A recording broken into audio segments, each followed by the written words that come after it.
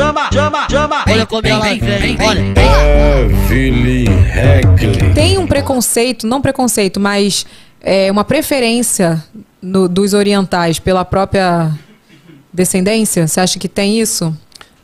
Tem, tipo assim, mas hoje em dia, não mais, eu acho, né, porque até a minha geração, que eu acho que foi o limite, assim, não tem nada a ver isso, mas antigamente, a geração dos meus pais e antes, tinha uma preferência, assim, por oriental, assim, tipo, casar com oriental, no caso Pra japonês. manter a tradição ali, a Isso, descendência e tal. E também é porque, tipo, você é de São Paulo, né? Sim. São Paulo tem uma colônia japonesa enorme, né? Maior Do mundo. E o pessoal, tipo, quem vem do Japão muitas vezes não falava outra língua, então eles ficavam todos juntos, vivendo juntos. Então casavam Então ali. acabava casando ali, era muito mais fácil e vai alimentando isso. Mas você já namorou alguém que não era oriental? Ah, na verdade, assim, A maioria. na verdade, acho que é só já que era... É? Aham. Aí nasceu um monte de japinha bonitinho. Olha aqui, antes da gente continuar o nosso bate-papo, vamos pro babado da vida, Vini? Senão depois fica tarde pra gente olhar pra gente ligar pra casa dos outros.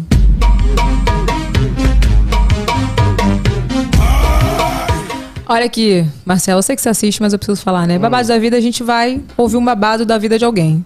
E hoje é o babado, o marido da Ingrid, que quis economizar R$5 no Beto Carreiro e quase morreu. Bota esse babado aí, Vini. Meu esposo e eu fizemos nossa primeira viagem única até agora pro Beto Carreiro. Eram 2 dias de parque e aproveitamos o primeiro dia. Aí na hora que bateu aquela sede, ele se recusou a pagar R$5 na água porque ele achou caro. Então eu comprei a minha água, porque eu não sou boba nem nada, e ele foi no banheiro beber água da torneira. Só que a água do parque, ela é imprópria para consumo e reutilizada. Então, claro, né, que ele passou mal, teve vômito, enjoo e infecção intestinal. Eu não sabia de nada, corremos para o hospital, gastamos com táxi, quase apanhamos dos taxistas porque pedimos um Uber, enfim. E no final a gente gastou mais de R$200 só porque ele queria economizar R$5. Gente, tu sabia disso? Vocês sabiam disso, que a água era aproveitada? Então, mas deixa eu defender o mão fechada aí. Defende aí. Vamos lá. Bota sua carinha aí, que eu quero ver você. Cadê? Não tá rolando e tá. A família mora lá do lado, né? Eu já fui muito. E realmente tem uma questão, não é que às vezes, não sei se é o caso deles, a água é cara, né? 5, 6 reais a garrafinha. O problema é que lá é muito quente. E você soma isso com a adrenalina e todos os brinquedos. E quando eu fui, a última vez que eu fui, eu devo ter tomado, sem mentira, umas 10 garrafas. Eu lembro que no final eu já tava enraivecido. Eu falei, cara, eu gastei 50, 60 reais só de água. Porque não, mas assim, beleza. Não sei se é o caso dele, entendeu? Mas realmente lá é muito quente. Não tem, né? Só tem uma opção, um preço tabelado lá. Mas ela falou que ele teve infecção intestinal, cara. Isso aí é brabo. Pode ter sido alguma bica, coisa, né? Que ele comeu também, né? Foi pra bica. Porque calor, minha filha, juntou calor. Juntou comida estranha que tu não tá comendo. Ah, mas também...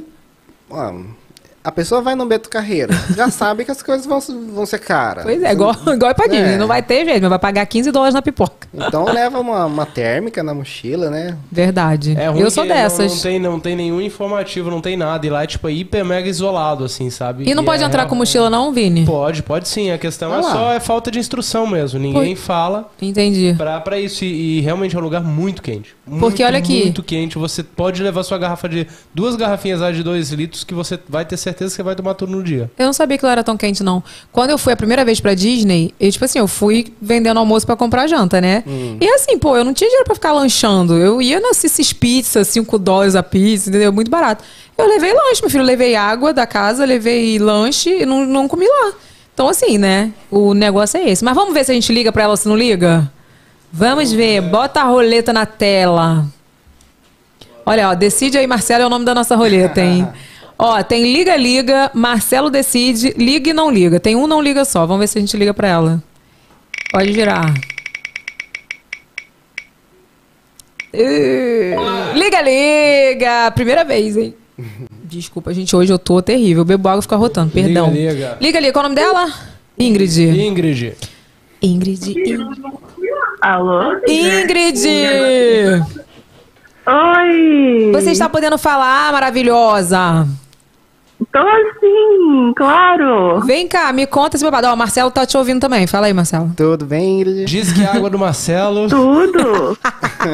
Olha que Marcelo. Marcelo! Que honra poder participar com você! Ai, a gente tá vendo. Adoro suas edições! Ai, obrigado. Olha aqui, ô Ingrid, que história é essa? Teu marido teve infecção intestinal porque foi beber água da bica? Menina, ele já é mão de porco, né? Mas a gente ficou economizando. E aí eu falei, vamos beber água? Aí ele falou assim, deixa eu ver quanto que é. Ele falou R$5, né? Na época já era um absurdo. Uhum. Aí ele falou assim, não quero não. Vou ali no banheiro rapidinho. Eu já sabia que ele tava querendo economizar, né? Falei assim, vou beber minha água que eu não vou passar sede. Aí ele foi, passou mal. E eu sem saber de nada, né, a trouxa.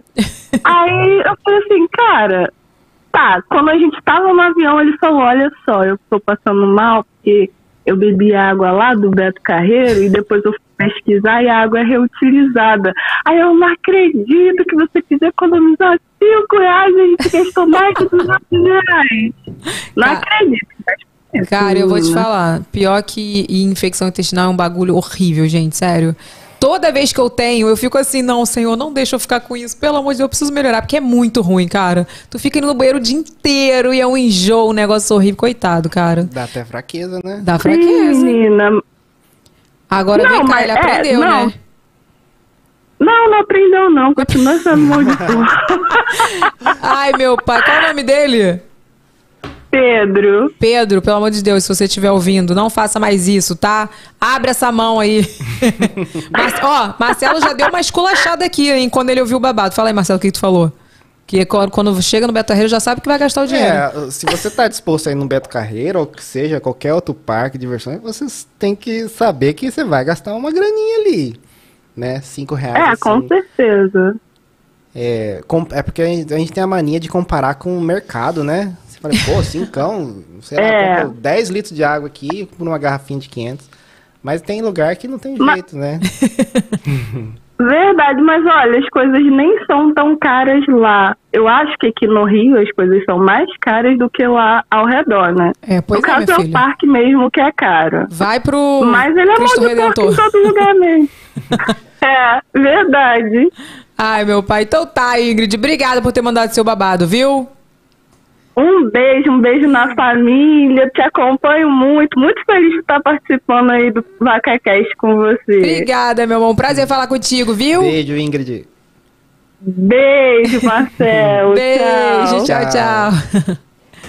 Olha aqui, voltando ao seu babado, porque você falou que voltou, né, tal, pro Brasil, mas por que vocês resolveram voltar? Como é que foi essa experiência no Japão?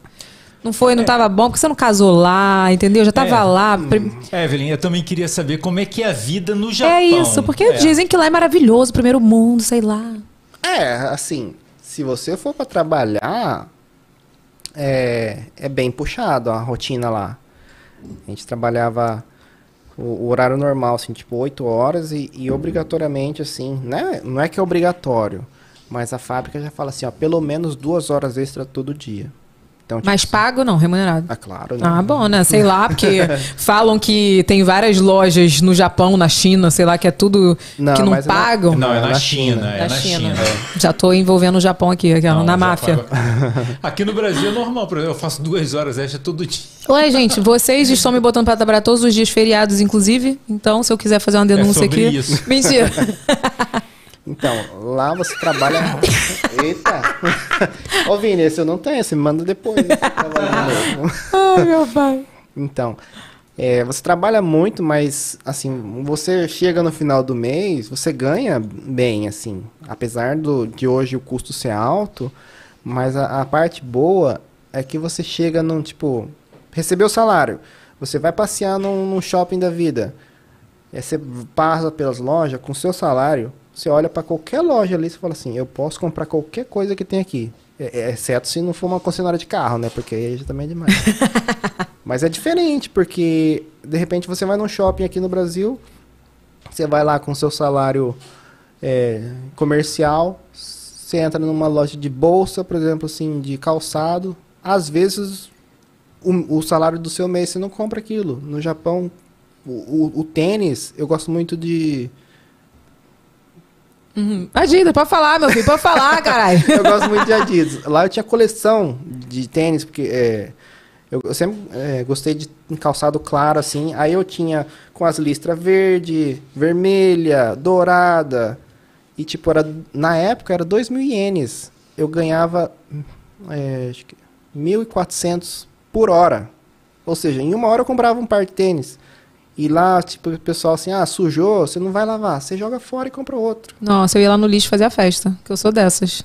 Os Estados Unidos tem muito isso, né? A gente não faz porque a gente tá acostumado com aqui, né? Sim. Mas o pessoal, assim, usa até ficar sujo, joga fora e compra outro. Porque é muito consumismo, assim, eu acho. Cheguei!